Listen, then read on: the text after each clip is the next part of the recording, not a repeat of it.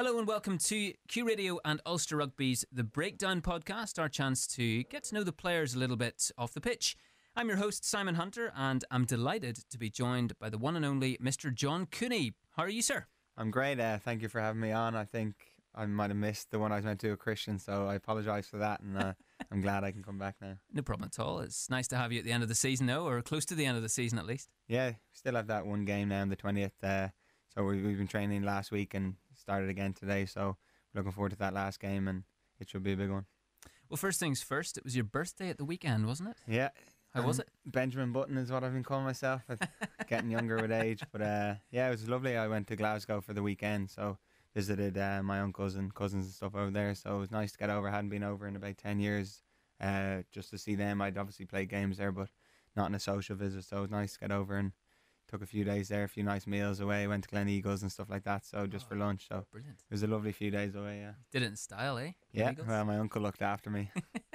That's for sure. It's quite a similar city to Belfast, I think, in some ways, Glasgow, isn't it? Yeah, it is. It's in terms of its infrastructure and stuff, it's developed massively over the last few years. I remember being a young boy going over and it didn't look like it did now. And so saying that, my uncle actually runs radio stations in Glasgow, so it's good to be in here. He set up Radio Clyde and stuff, a few big radio stations over there. So yeah, he'd be happy to see me in here. Very, very small world indeed. Yeah, it is. It? Yeah.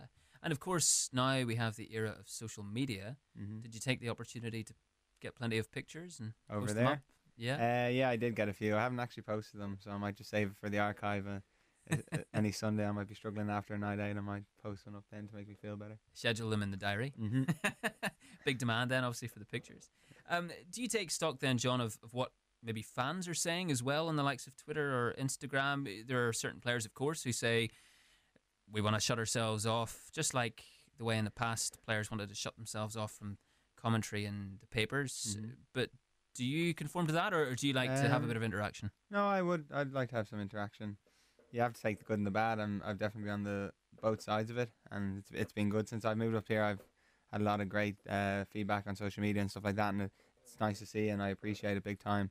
But I've also had times where it's been the other way, and take it as you want. I took it in a good way. If someone ever says I'm not good enough for somebody, it just kind of drives me to be a bit better. So yeah, I don't mind either or. Just be nice to me.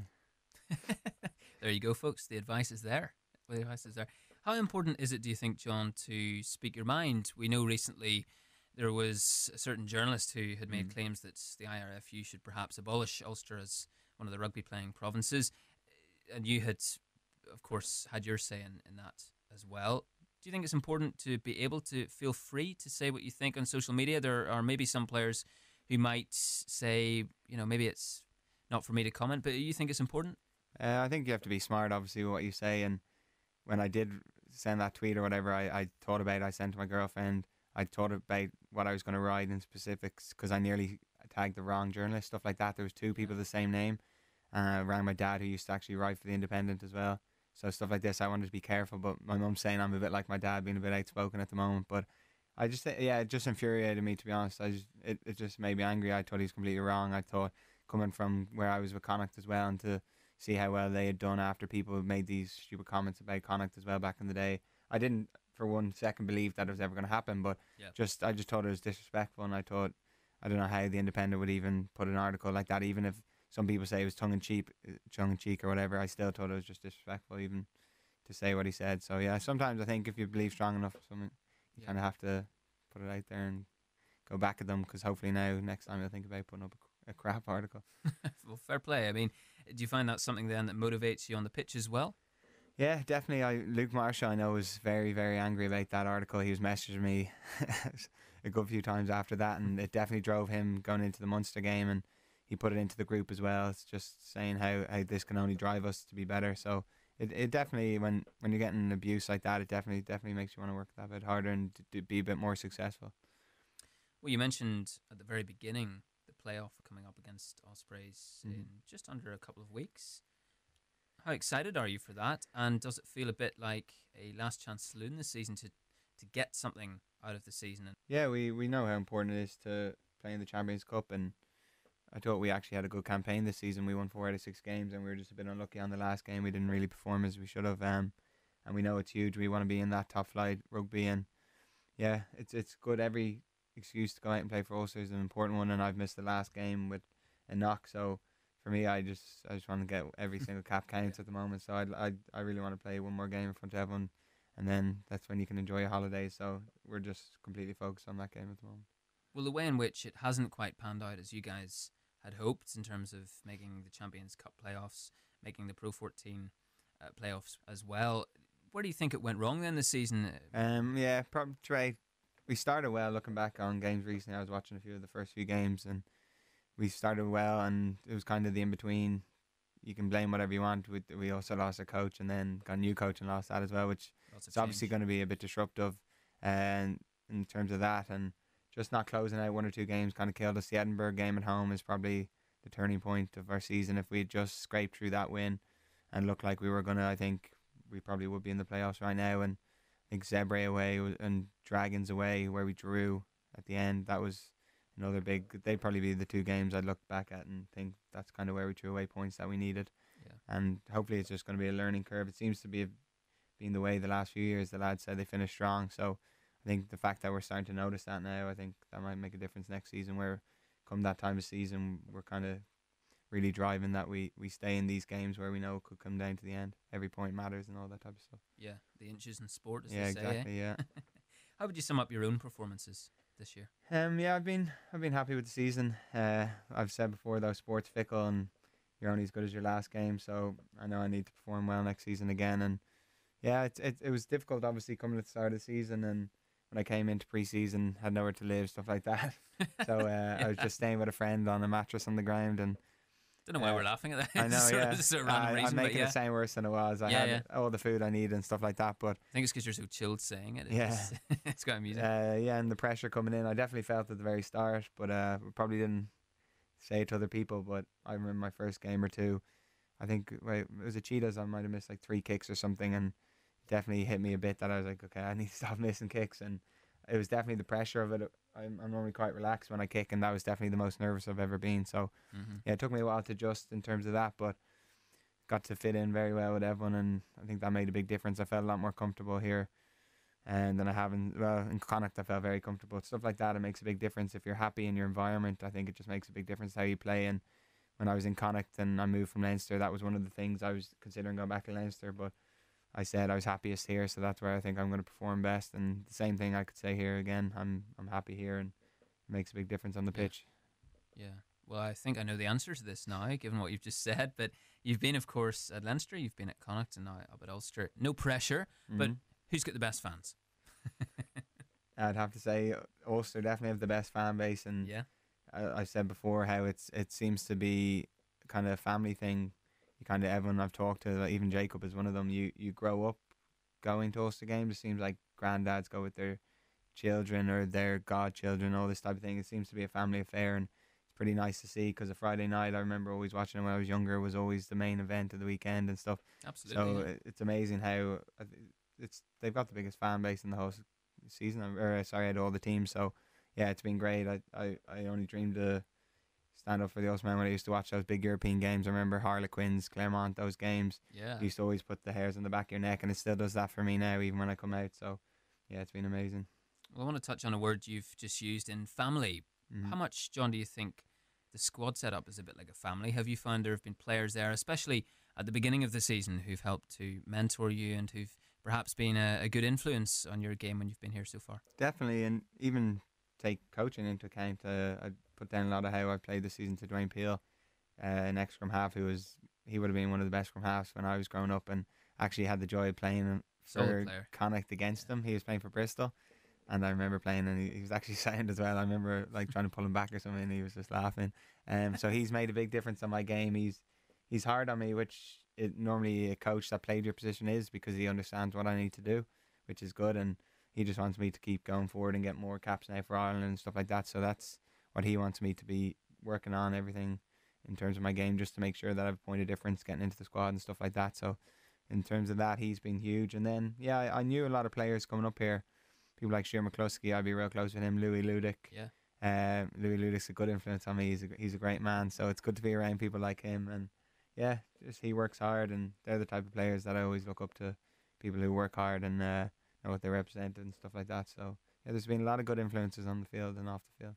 And of course, in terms of scrum halves, we're saying goodbye now to stalwart in many senses, Mr. Paul Marshall. Yeah, yeah, it's sad to see him leave, and I think he still has a lot to offer. So I wouldn't be surprised if they might have to go on him next season again. You never know, because I think he's going to teach, or he might even just keep playing and stuff like that. So yeah, it's sad to see him leave. And I remember playing him years ago when I was Irish under 20s, playing against him for Ulster A, and I was always scared of playing him just because I didn't want to get stood up or sidestepped. And really, yeah, they're the type of player scrum halves. I'd be scared of the kind of small jinky lads. I don't mind the lad who runs straight at me and tries to run over me, but yeah, he's a phenomenal player, and he's had a great career. And like I said, I wouldn't be surprised if things turn around next season and he might be back. How would you sum up the atmosphere the evening that he, Tommy Bowe, and Charles Piatow got that Kingspan send-off after the Glasgow games? The three of them were saying goodbye to the crowd in Belfast basically for the last time, and they got a standing ovation at the end, and they did a lap of honour as well. How would you have summed up that atmosphere down there? It was incredible. It was emotional as well. I think I tweeted it saying there's this person, Inky Johnson, who I follow, and he said perspective drives your performance. Yeah. I was in the change rooms looking over at them and kind of seeing yourself maybe there in a couple of years and thinking about that could be your last game. It kind of made a big difference in the sheds, whatever, before the game, just looking around. I think everyone kind of got that perspective, and I think that's where our performance kind of came. And half time we were kind of uncertain. It was 16-10.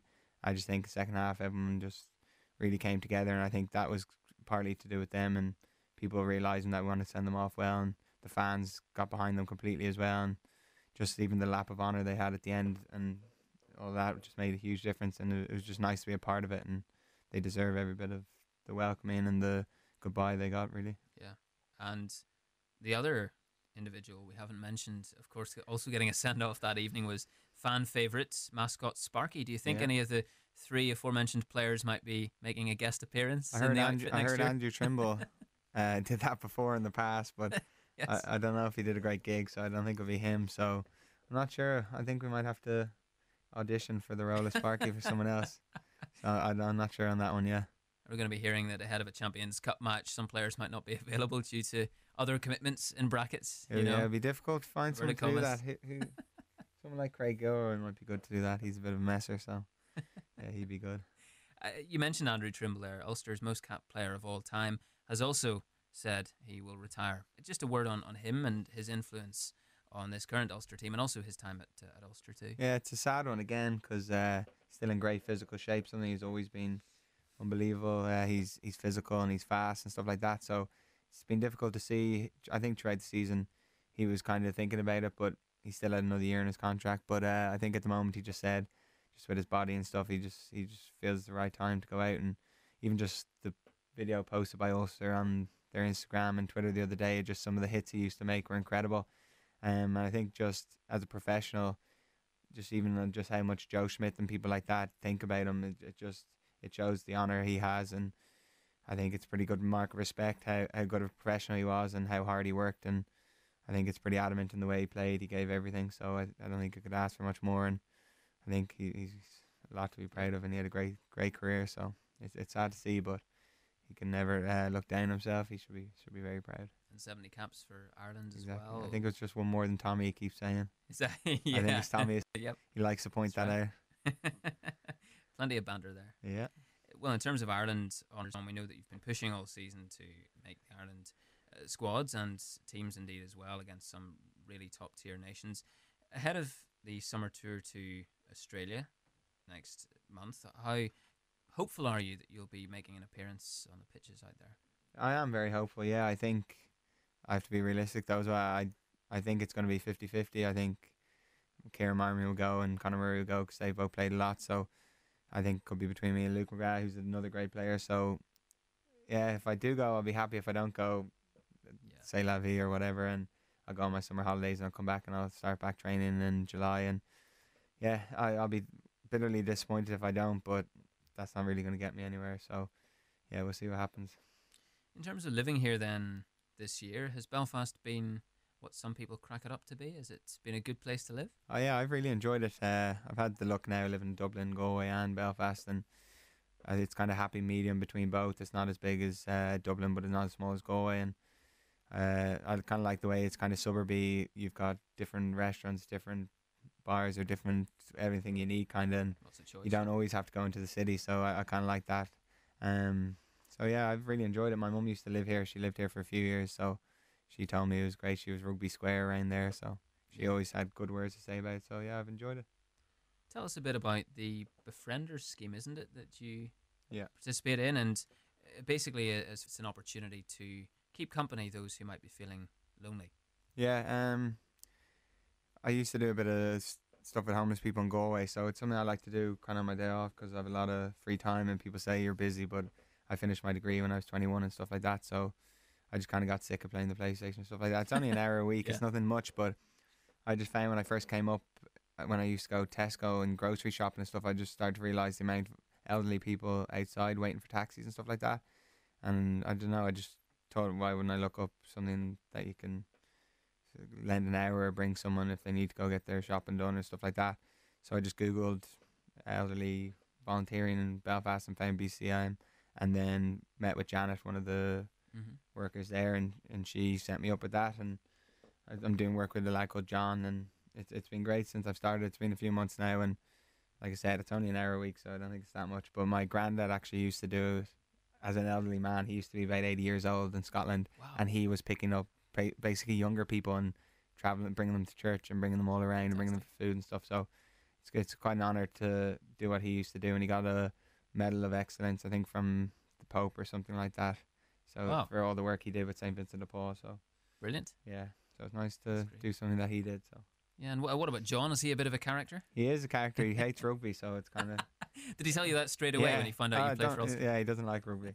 He likes football, so yeah, at least I like football as well. But Yeah. no, he doesn't like rugby. He doesn't get why we go around trying to kill each other. But it's it's nice to know where you stand, though, isn't it? Exactly, It's yeah. nice for people to be honest and just tell you what they think. Yeah, no, I've enjoyed it. It was difficult to start getting to know someone. You're going into their house and stuff like that, but yeah, I've enjoyed it now, and I think he enjoys the company and I enjoy his company. So I'm hopefully there might be other people to help, and yeah, it's just something different to do on my down day and stuff like that. Yeah, in terms of downtime, any holiday plans? I know you mentioned holidays earlier. Any particular holiday plans? Plan on going to Thailand with my girlfriend, so it's either in June or not. It's Yes. a bit of a nightmare for her Yeah. because she's booked off some weeks in June, and I might make the tour and then she's gonna have to cancel it, and she mightn't even get the time off. So her job could be in jeopardy at the Wow. moment, whether she has to switch across to July. So that's the annoying thing, and I can feel her anger and frustration because it is quite difficult. So we're booking on booking.com with free cancellation, stuff like that, in case I make it and we can get our money Yeah. back. And yeah, it's pretty hard. She doesn't know whether we're going away in like 3 weeks or Yeah, 7 or 8 weeks. So yeah, that's the plan. Thailand, I think, for 3 weeks or so.